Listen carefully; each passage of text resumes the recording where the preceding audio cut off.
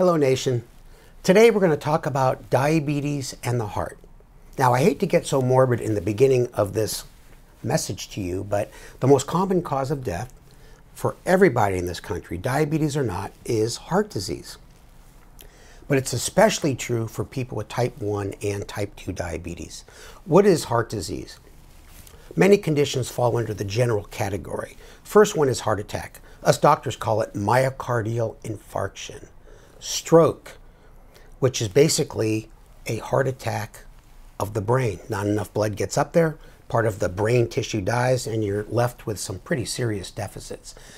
Congestive heart failure. Your heart is so weak, it cannot pump blood appropriately, and fluid accumulates in your body, especially your lungs. Then you can't breathe. For those of you that have had congestive heart failure, you know what that is.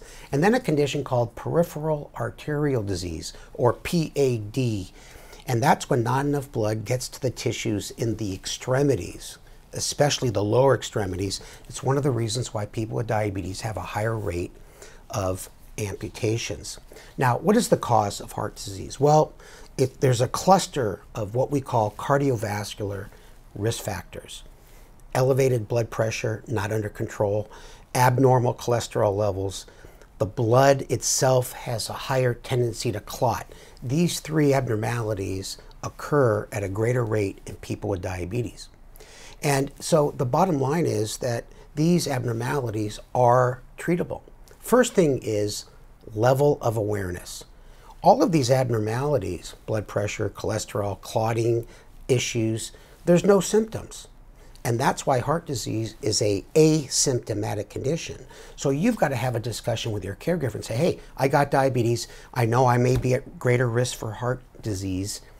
Could we talk about, are all my risk factors under control? Then you look at lifestyle. You know, exercise, exercise, exercise, walking, running, biking, anything you can do to increase your heart rate, get your muscles going, getting the blood flow to the extremities. That is so important. Then there's, of course, eating healthy, trying to maintain your ideal body weight. That's tough, I know. Easier said than done. And then there are medications. Please don't be afraid of medications. You know, they keep you alive. Medications to control your blood pressure, to make sure you're in goal. Medications to get your cholesterol to goal. And if you're a candidate for aspirin or a different blood thinner, that might be very helpful too. But all of these, you know, obviously need a conversation with your caregiver. Now, lastly, this is something that's new. Everything I've told you has been around since the beginning of time. So I hope this is not the first time you're hearing this, but this part is new. There are medications that are approved for the treatment of diabetes that have also been proven to protect your heart. This is fairly recent.